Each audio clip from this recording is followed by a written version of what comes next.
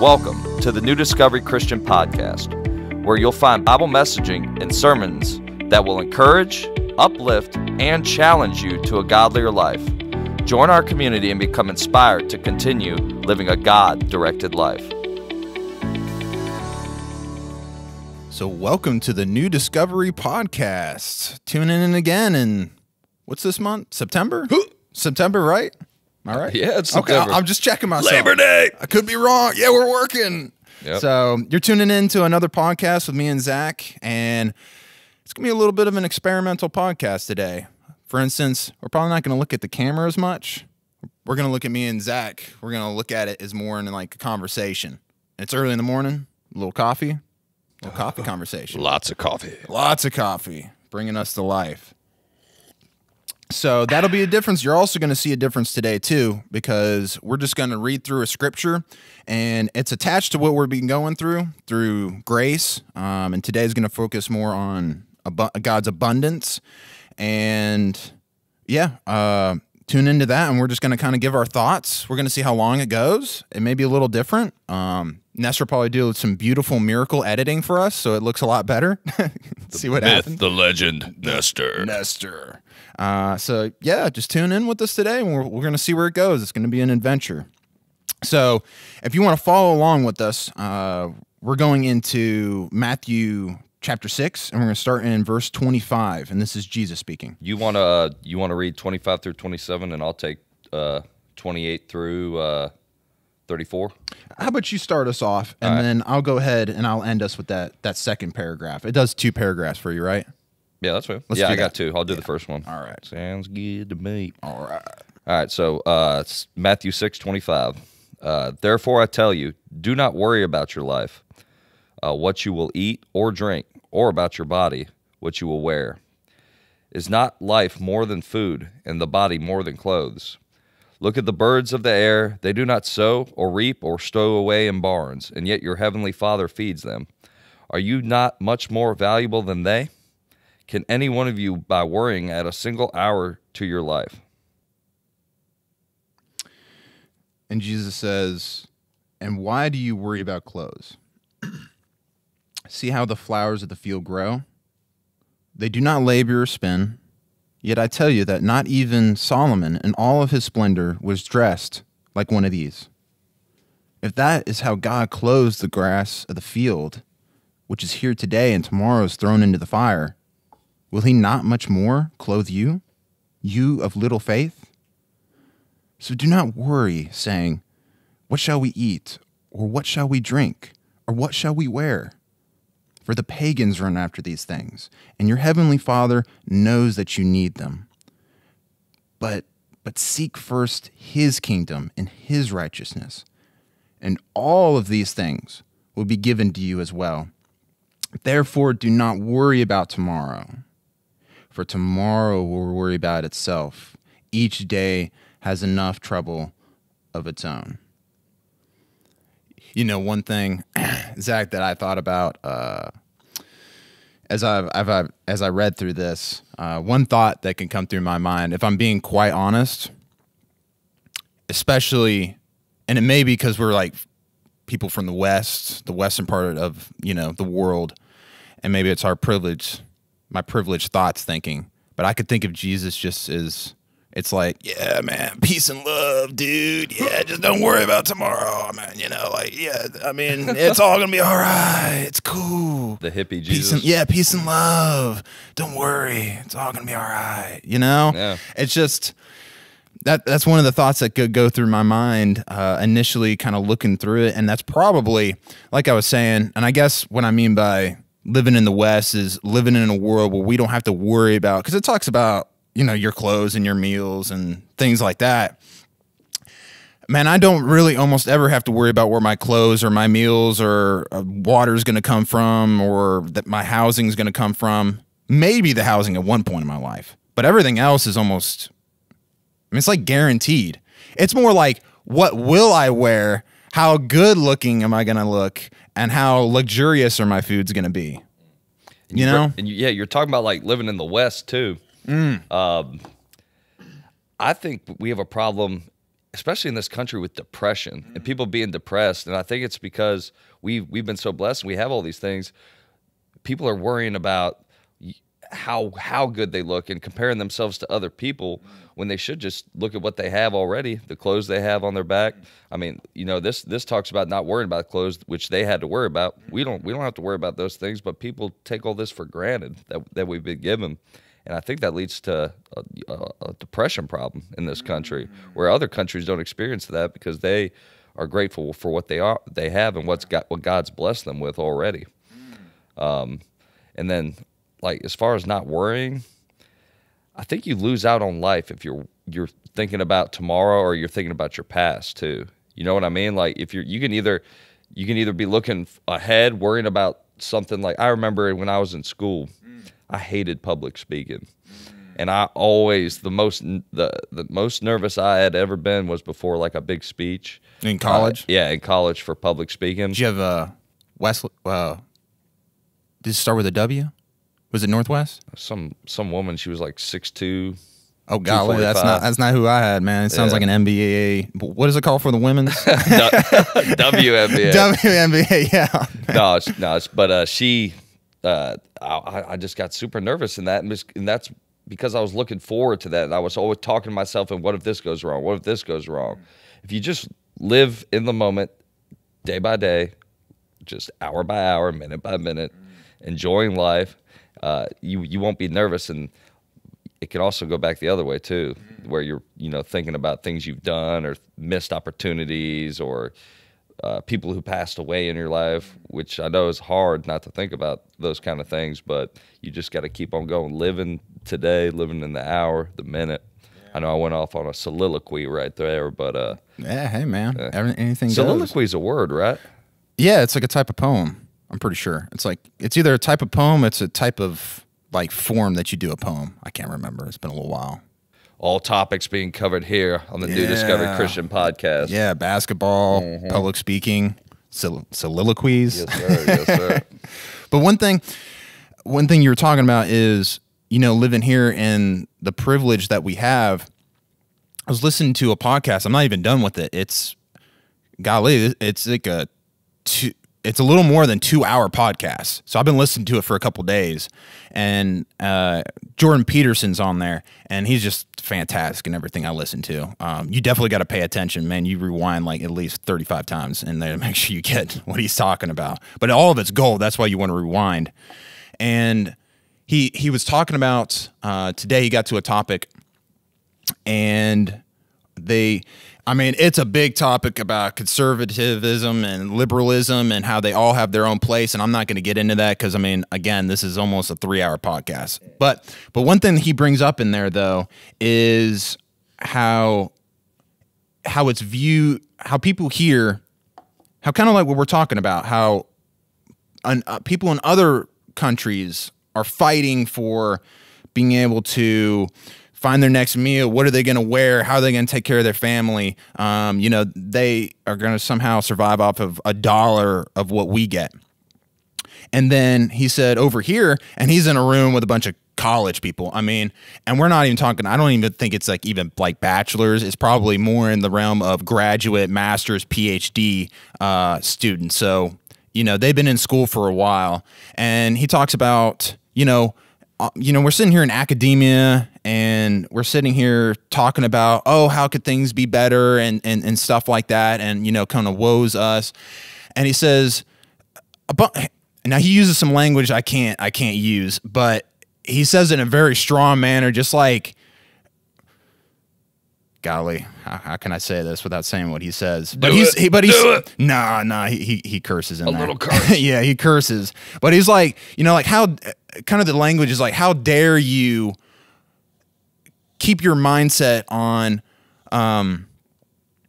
someone else has something more than me. And he said, he's kind of like, well, no, and then he kind of curses. Yeah. But he's like, but what kind of mindset is that? Like, what kind of pitied, arrogant, prideful, overlooking mindset is that when other people are in other countries fighting for their food and fighting for their clothing, and you can't get outside of your own mindset to even recognize that? And he's like, and he's really well studied in psychology, and he talks about how what happens to us is when something becomes regular, we overlook it and we don't think about it anymore. So he says, what is he talking about? The electrical grid.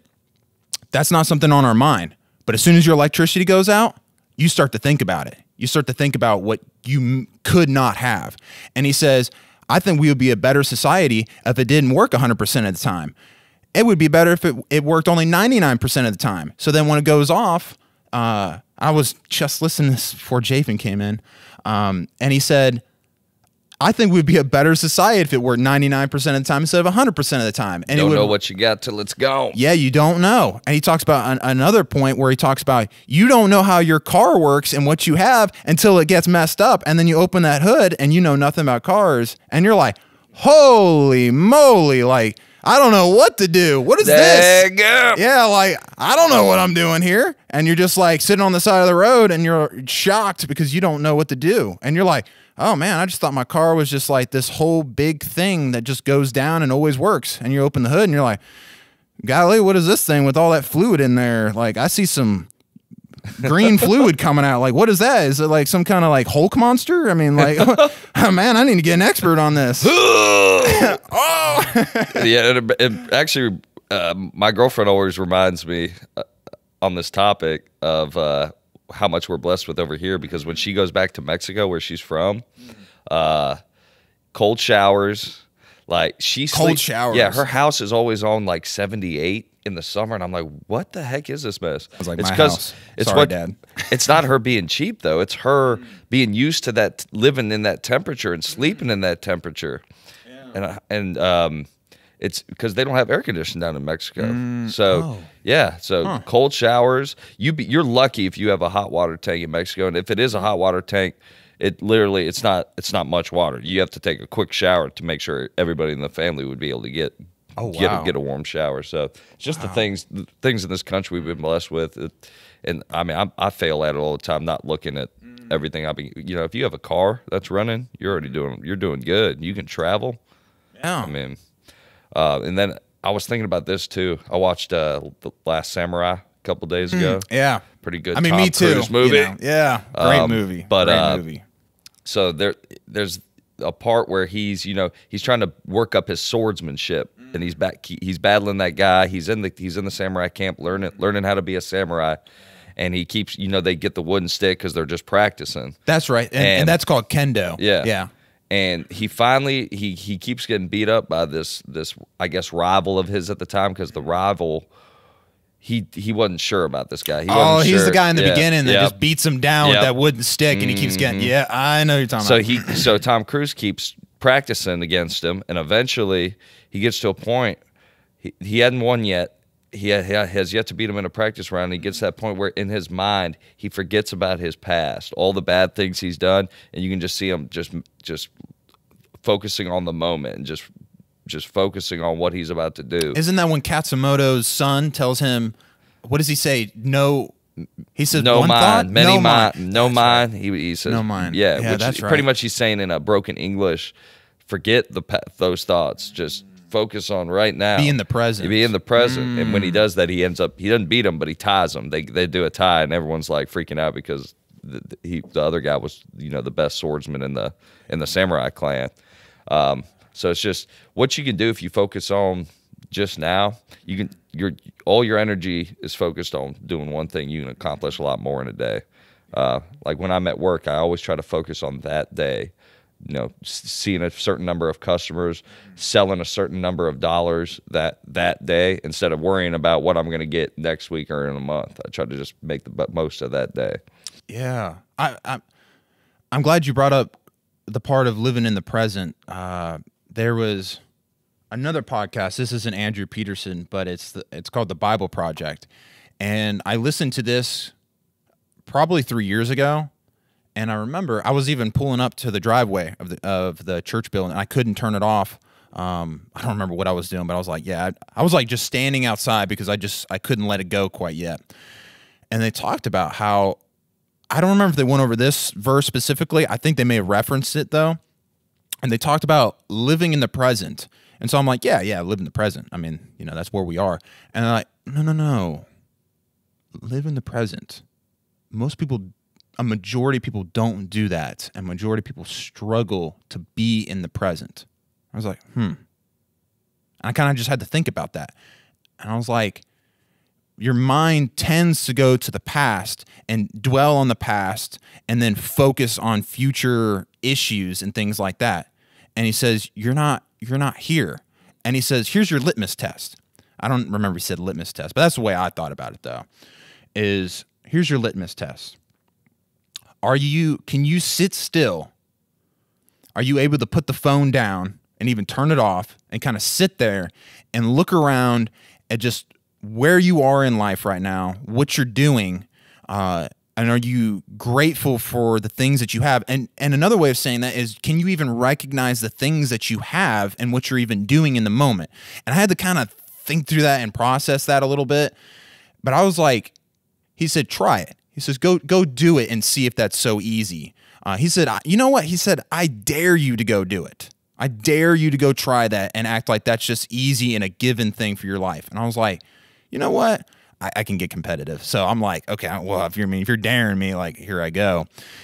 And I remember I went home and I was giving it a try, and it was very hard. It was very hard to just put the phone away, to turn it on. I think I just shut it off and just sit there and kind of just observe where I am, what I'm doing in my life right now, kind of meditate on, and just, or use another word, think about the relationships that I have, think about the things that I have right now in my life and the things that I've been given. And I don't mean that as in like, look how good I am and, look how grateful I am. Not like that, but just like, I noticed I don't live in that state by default. And I said, and I remember I was in a way better state of mind like that than dwelling on the future about things that may not even be. And I remember in the podcast, he said, you're not even living within reality, literally. He says, if you're doing that, he says, most people don't live within the present moment and within reality. And sometimes it's dwelling on the past. And then when you live in the present, you can live life more fully. And then he started talking about that and focusing on that. And of course, they had a whole podcast about that. And that's why I couldn't put it down, because he says, you flourish and you grow. He said it's like a plant. And he talked about how in some of the prophets, he talks about how there's a plant living in God's house, and it's growing and God's watering. He says that's like living in the present right there, receiving the water that's being placed on you, receiving the nutrients and the fertilizer that's being given to you, and you can flourish in that. He says, but in the future, you waste all your energies and you miss all the good stuff. And then same thing with the past. If you just keep dwelling on that, you'll never receive the blessing of being given gifts. And if you seek his kingdom first, it puts everything into perspective too, because then you're not worrying about those things. Because if you've got the hope of heaven and the hope of being with Jesus, you can just focus on that, and then you'll be able to get through the toughest times. Because think about all the tough times you went through before. Everyone's been through tough times before, and you got through them. You might not have thought your stomach might have been hurting. It was just so tough to get through it, but you got through it. And if you seek his kingdom first and put that as your number one focus, you won't have to worry about if you're going to be able to get through it, because you'll be able to get through it. Yeah, and that could open up a whole nother discussion into other things within the scriptures of how, we don't want to go down this. I think we can talk about it, but I think it's a whole podcast in itself. But God wants the best for people, and that's not something that's necessarily, and we've talked about this before, but that's not something, we don't act in a way as if God wants our best intentions. We don't, that's not our default. Our default is, I got to take the reins and I got to do what's best for me. Grab the bull by the horns. Yeah, grab the bull by the horns. I'm the master. I'm the captain of my own ship. By Shakespeare wrote that down. But once you make God the captain of your ship, he's got such a better viewpoint than you. He can navigate those seas way better than you, because, he created the seas. So whereas in you, you're like, man, I've never even like been on a boat before. Like, like try navigating that. Let me know how that goes when you've never been on a boat before, let alone created one or have super like a lot of experience with it. And then even if you do, someone else created that and designated that who has the better route than you.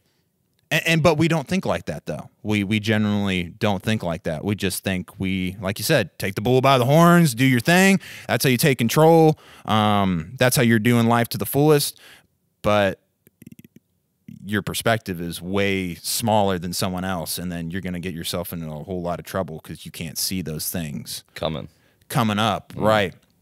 But God does though. And I think that's the whole point of the kingdom and also the righteousness. And righteousness just means God setting things right to the way that things need to be. And we all know what that means within us. We all know there's issues with the world. It doesn't really matter who you are. Most people know evil exists. It's harder to define good, but evil, go look at Nazi Germany. Go look at what Stalin did, Mao in China, and the millions of people that were slaughtered and thrown into camps. All these shootings going on now, and I think with all the good deeds are oftentimes not projected in the media. Sometimes the good deeds, one, they aren't boistered about. They're not, some guy is not bragging about all the good things he did. And I think evil polarizes people. Evil unfortunately gets eyeballs on the TV. If you watch the local Memphis news, it'll be bad, and then 2 minutes right before they go off, they'll be like, oh, and this police officer saved this dog, and then they'll be done. So they always try to put that little cherry on top of good, but it's always bad. So it just polarizes you. I'm glad you brought that up. Don't focus on just the bad. Focus on the good that's going on. You got to look harder for it, but you find it. I'm glad you brought that up because I actually think this is talking to that, because Jesus wants you to focus on, look how much God is taking care of. I mean, what are the different things he talks about? I mean, he talks about how the grass, the birds, and the birds are so much being taken care of. And I'm wondering if he talks about, does he talk about the flowers? Flowers. Yep. Flowers. Top of it's in does he mention a 28. lily? The lilies in here? That may be Luke. I don't know, because he repeats it again. The flowers are in there. See how the flowers of the field grow? They do not labor or spin. Okay. Is there a part where it talks about how much Solomon was dressed? Yeah, even Solomon wasn't even dressed like these. Yeah, and but that's the focus on good things that are going on in life. And I don't think very often we think like that. I don't think we really do. And I think Jesus is changing a certain paradigm, I think, of mindset, of focus on so much of you've been given. And if all those things are so well taken care of, well, man, you're like a son of God. Like, how much more will you be taken care of? And Jesus even talks about that in another area of scripture where he talks about, will you give, if your son asks for a fish, will you give him a snake? No. And you who are evil, and he's just mentioning, that perspective between us and God. Obviously, we're more corrupted in comparison to God. God's fully good and fully holy. And he's like, and if that's true, and even you'll do that, yeah, then the holy, good Father is going to give you your fish in time, and even more than that. But again, that's a different mindset of an abundant mindset versus a scarcity mindset. A scarcity mindset thinks, oh, look how much I don't have. That's a mindset. And the focus is, oh, I don't have this. He has that. While I don't have that. And he has that. And I want that. This isn't enough. Whereas in the abundant is like, see, some people may even laugh at this in this mindset, because this isn't a mindset of other people, and people laugh at it. Wow, I actually have clothes today. Some people don't. Wow, I actually have clothes that actually cover me up and keep me warm, and it's what I need. Wow, I actually have I don't just have food for today. I have a giant refrigerator full of food probably for the next month if I could stretch it. I wake up sometimes, I'm like, golly, I have 2 cars. How privileged are you? While air conditioner's blowing onto my face, with the fan blowing on me. Actually, there's 2 air conditioners. There's one in the window unit. There's one blowing down on me. There you go. Wow, how privileged are you? Sitting on a chair that's a couple $100 with a bunch of books over here in college. Wow.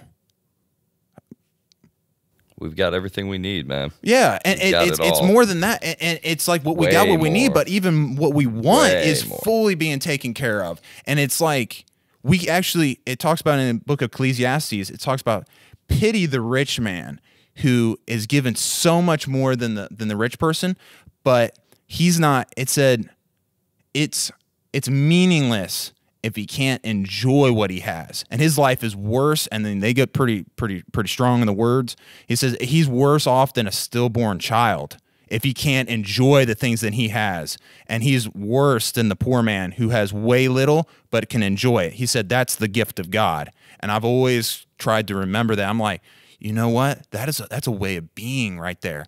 And it says, just because you're rich doesn't mean you enjoy what you have. I think that's a good place to cut this podcast off right there. Yeah. I think that's good. Enjoy what you have, you know? Enjoy what you have. Look, appreciate what God's given you. Appreciate the opportunity to go to heaven when you pass away, and then just focus on the present. I think are the main things from that passage. If you apply those, you'll be a lot happier. And I think one thing to leave off on is that's not an easy task. That's a lifelong task. That's discipline. Every day. Yeah, that's something you cultivate within yourself. And I try very, very hard each day, and it is a hard thing to do, actually. But if you do it, like Ecclesiastes says, it's like the gift of God being given to you. So thank you for jumping in on this podcast with us, me and Zach today. We hope you got something out of this discussion. I think I got more out of the discussion talking with Zach. If you like it, please leave a like, a review for us on. Give me a toast. Oh, a little toast. I don't think I have anything in there, but yeah. All right. Maybe that's a toast to a refill, I think. Yes, sir. Yeah. Got to get our caffeine in. But I want to remind everyone, if you're on YouTube, remember this is a podcast. So we're on a whole bunch of other different sites, because what I do is I listen to these when I go and I travel to my work or my school or something like that, and instead of sitting and watching a video, which is cool if you want to do that. But remember, we're on Spotify, iTunes, we're on Google Podcast, Instagram.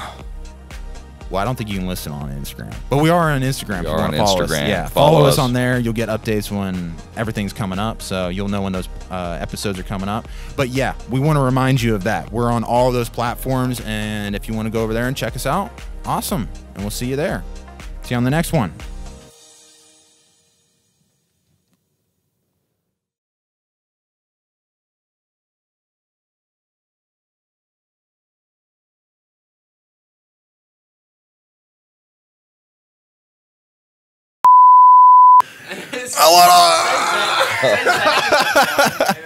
I've got a little Last Samurai story for this. Ooh.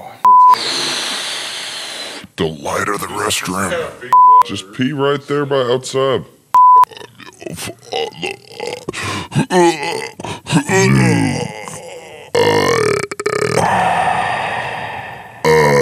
am the Senate.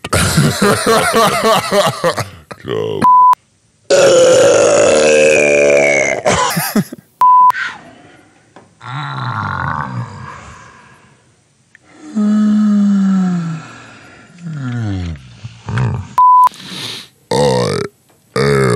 Senate. I am the Senate. Execute Order 66.